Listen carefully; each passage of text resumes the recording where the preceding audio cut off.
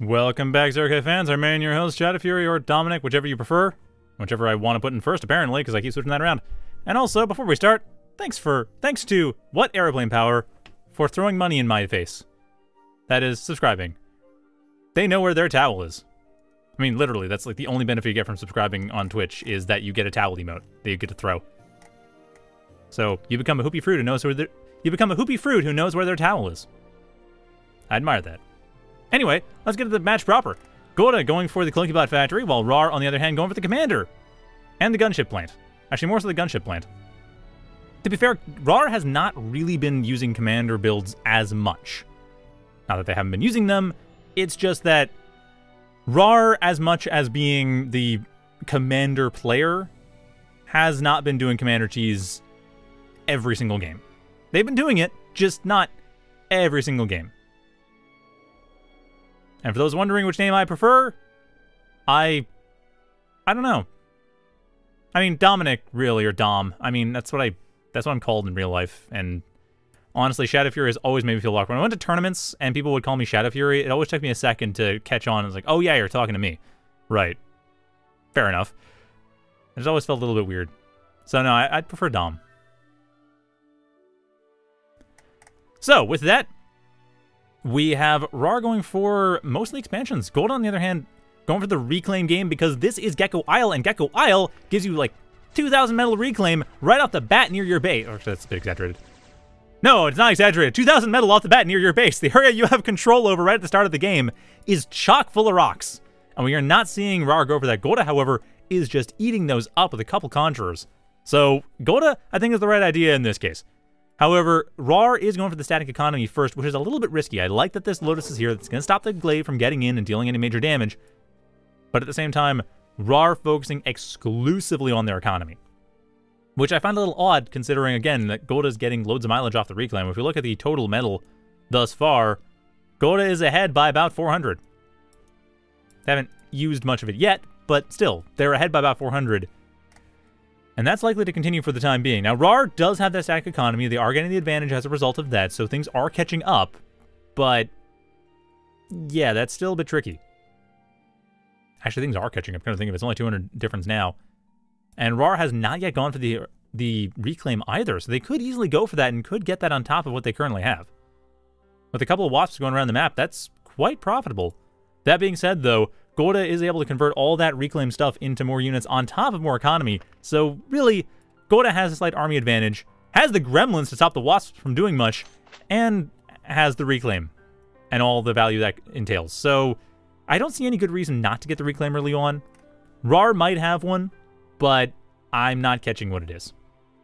At this point, though, raaar and Godde are fairly even.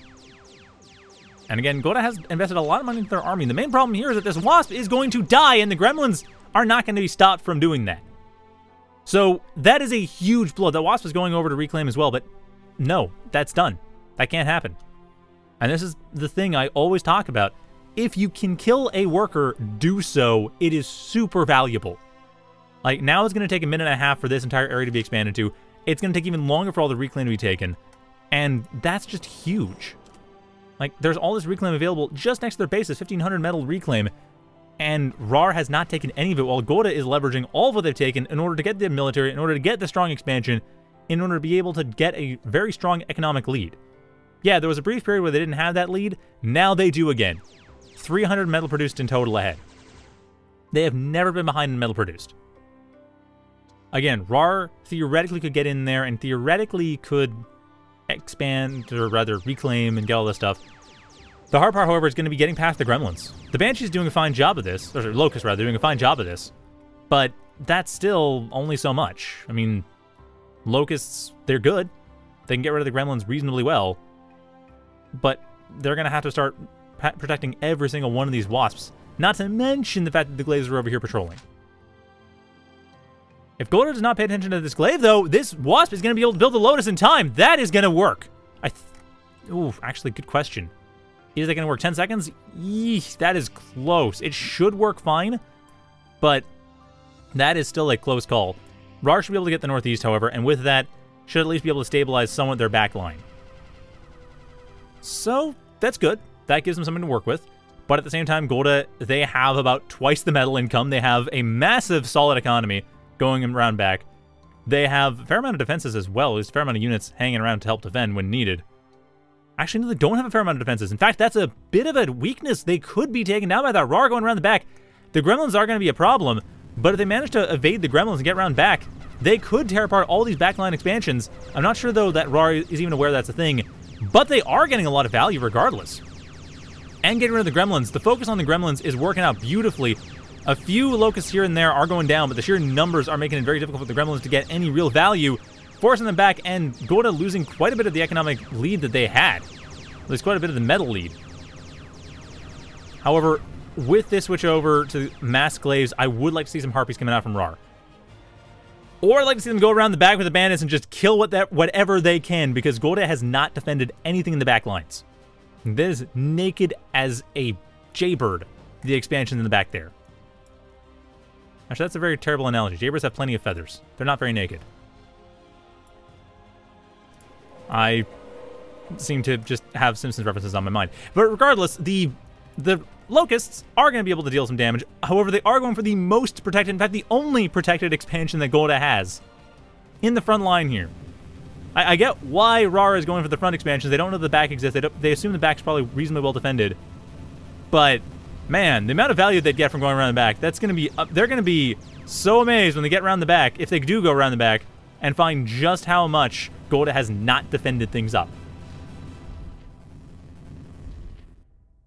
So with that, Godde is going to be in a bit of a tight spot now that they are managing to get that backline. That backline is going to be falling, but they are at the same time pushing the backline in the front as well, or their own front, into raaar's backline.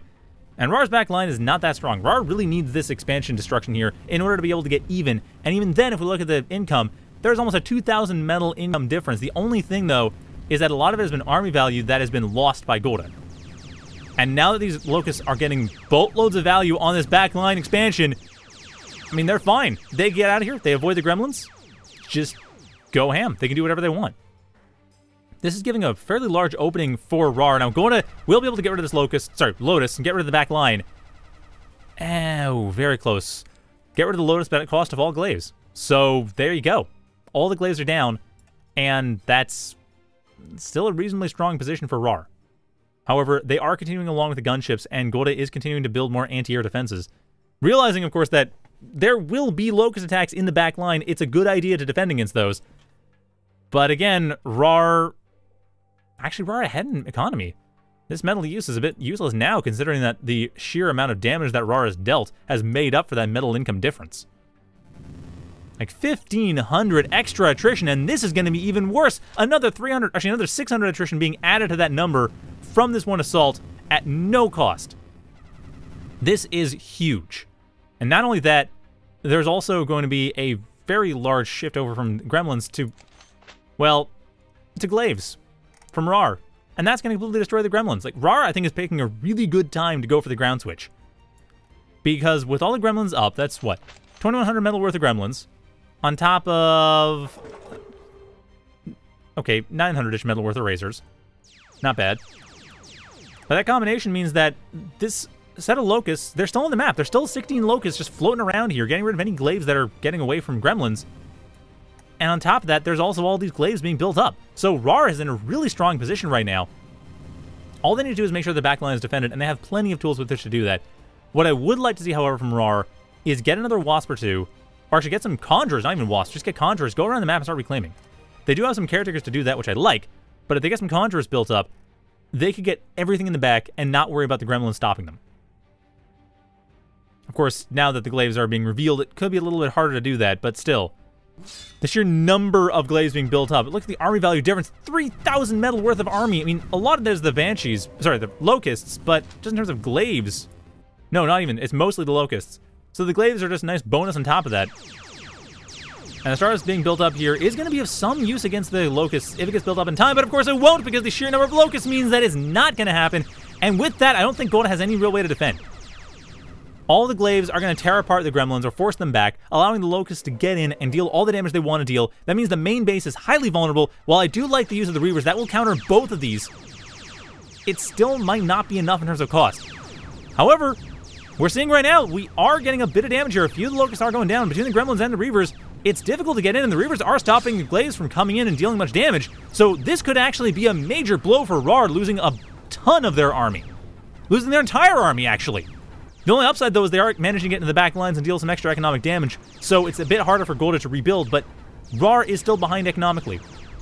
The one thing they have that Godde kind of has, because of the sheer amount of reclaim that was just dumped on their front door, is the reclaim in the back line.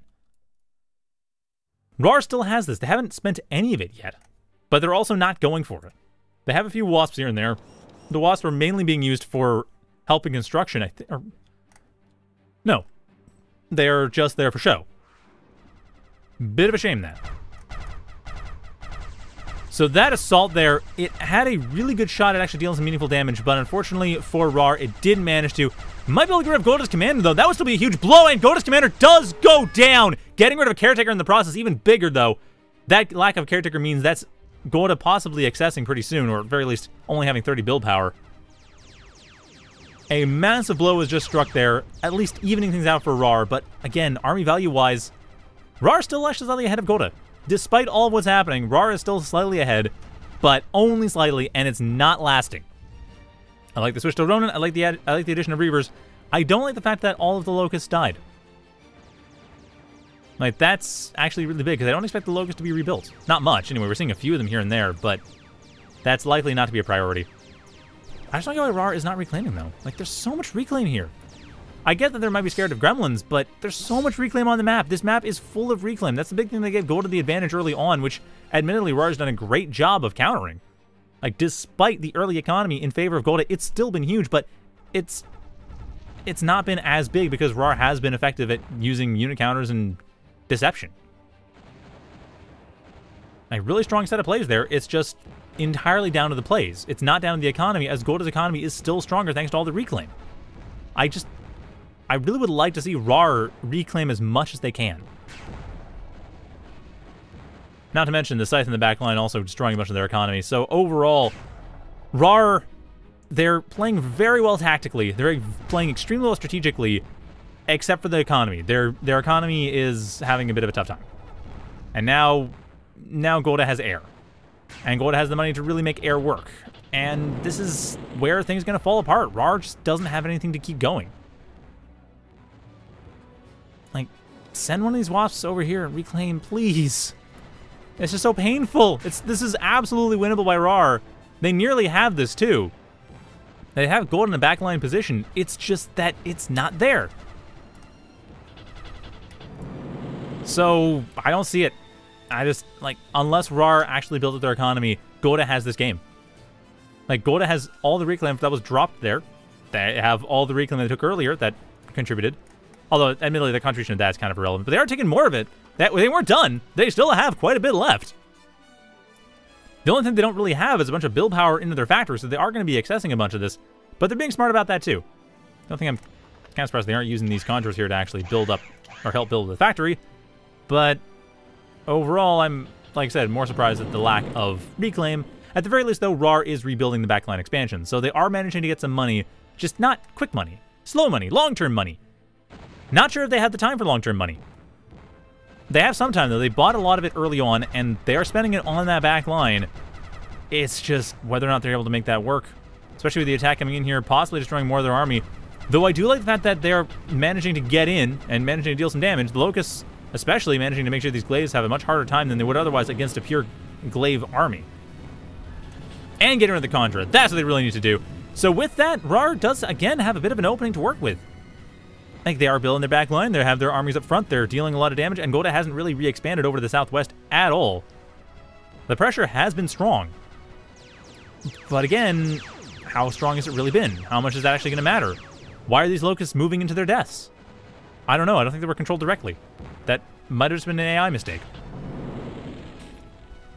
Regardless, raaar is still behind economically.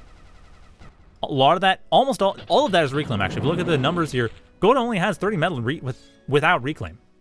raaar is ahead in static economy. raaar is much better map control. raaar just doesn't have money because, again, Godde is able to afford this. And Godde actually has a 2,400 metal lead 1,000 of it from attrition, but another 1,000 of it just from the fact that they've been getting more money. Like, simple as that. They're richer. Or at least they have reclaim, and they're using the reclaim. I don't know. I'd like to know what raaar was thinking, why they didn't get that. So I'm not really sure what raaar has up their sleeve anymore. They've done the ground switch. They've done the big push that lost a bunch of their army and gave Godde a bunch of reclaim to work with. They have a bunch of reclaim with which they can mess around with things. But again, I don't see much value being taken out of that. Like, Godde is slowly but surely just coming in here and destroying things because they have the larger army. They're able to make that work well. They have the counters for the locusts. There aren't enough locusts to overwhelm anything. Not to mention, as I mentioned before, Reavers counter locusts. Possibly better than gremlins. Especially for cost. Like, it's just no contest. So honestly, I just don't see this working for raaar, and they had this match. They really had this match. So I don't see how this is going to work in any meaningful way that actually gives any momentum back to raaar without using reclaim, and they're not doing that. Like, I really wish they used the reclaim. That would have been their match. They would have had the money, they would have had the units, they would have had enough value to work with, and of course the units mean more value because the armies are able to come together, and it's more efficient that way, but nope. Not happening. So Godde should be able to take out that gunship plant. Cloaky factory is a little bit better defended, but even then, Godde has just a runaway army value advantage. Like, it's becoming an advantage in attrition, and that's just turning into the game win.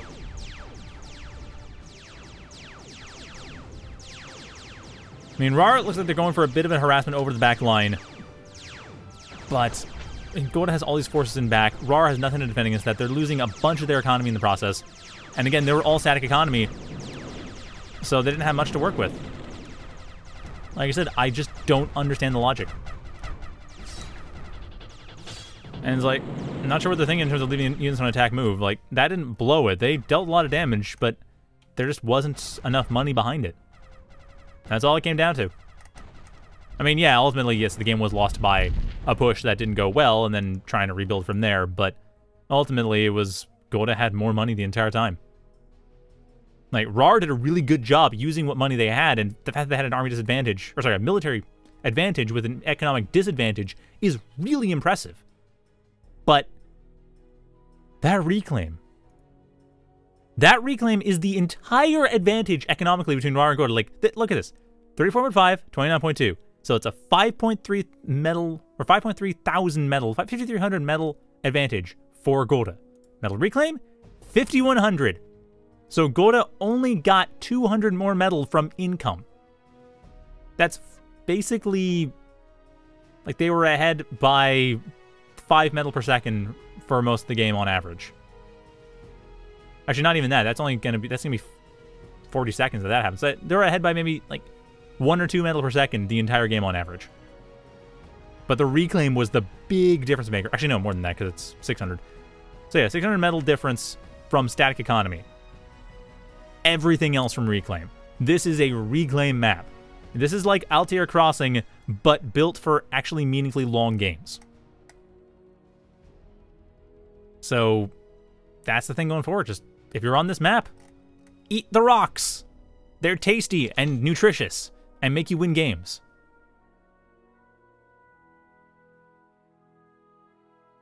But that is going to be it for me tonight. So thank you all for watching. Hope you enjoyed that. But I'm going to be going off and doing other stuff. So thanks for watching. Have a good night. And see you next time. Or tomorrow, if you like Battlerite. Because I'll be doing stuff with Rival, as I usually do. Anyway. Till then. See ya.